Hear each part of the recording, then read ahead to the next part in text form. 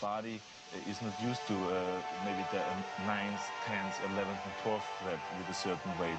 So that makes the body grow then, going through this pain barrier, experiencing pain in your muscles and aching, and just then go on and go on and then go on. And this last 2 or 3 or 4 repetitions, that's what makes actually the muscle then grow.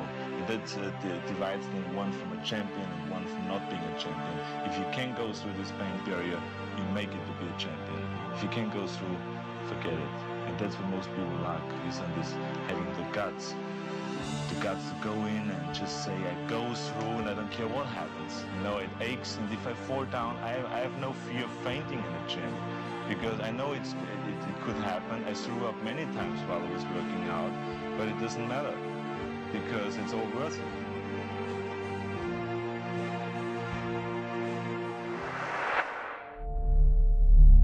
Success, guys, is a very, very lonely road, man.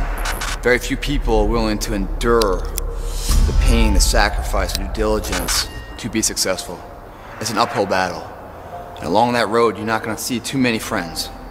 You're gonna see your shadow most often. You gotta trust in the heart of hearts. Inside what you're doing, what you believe in is a worthy cause, a winnable fight. See, the thing is, for many people, they've tried the same path you're on, and they failed. As you walk this journey, you're gonna see carcasses all over the place of people that didn't quite have it. That should inspire you, because you got further than that person and that person. But you're not looking to get further than them, you're looking to finish. How do you know you're on the right path? Where do you go to ensure that? Do you talk to your neighbor? No, you don't talk to him. I'll tell you about the neighbor, guys. That neighbor's gonna come in, man, and if you're a little chubby, a little overweight, you'd be like, hey man, I'm thinking about doing a routine, man, or getting a training program where I lose some weight. He's gonna encourage you at first. He said, yeah, you should. Basically insulting your ass, and you're fat, and you need to lose some weight. It's never support, it's negative shit. Oh, you should lose some weight. So then you take his advice, and you start training, you start doing something, you start to get in shape a little bit, maybe at his level.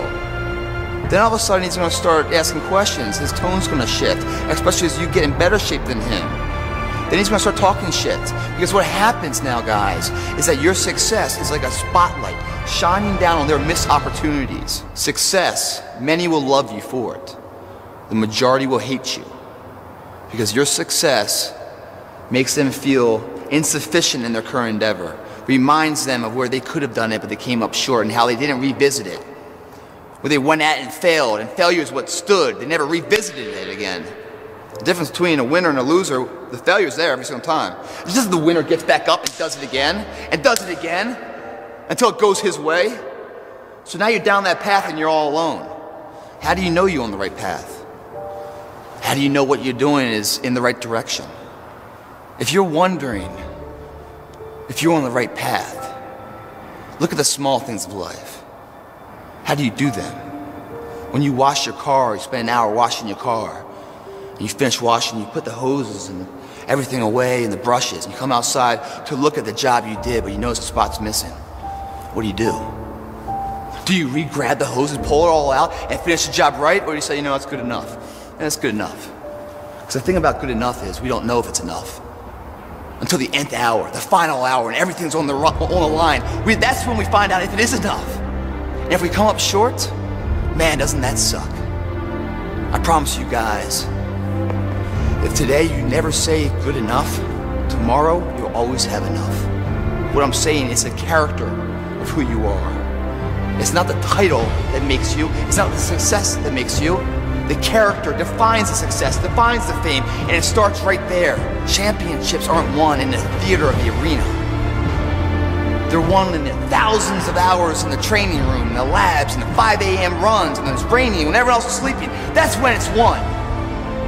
The heart of a champion is a light switch that's always on. It doesn't go on and off when someone's watching. It's constant.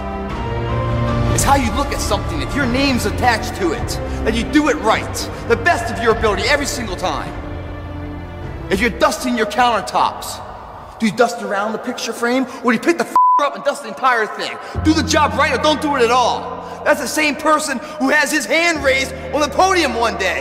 Same motherfuckers. How you hold yourself in the small things of life. Build the character winning blocks of the things that we're remembered for. I see them as one and one the same, guys. It begins right now with no one looking, man. And how you hold yourself, how you see yourself. What do you do when no one's watching? If you do it then, I guarantee you, you'll be doing it when everyone's watching.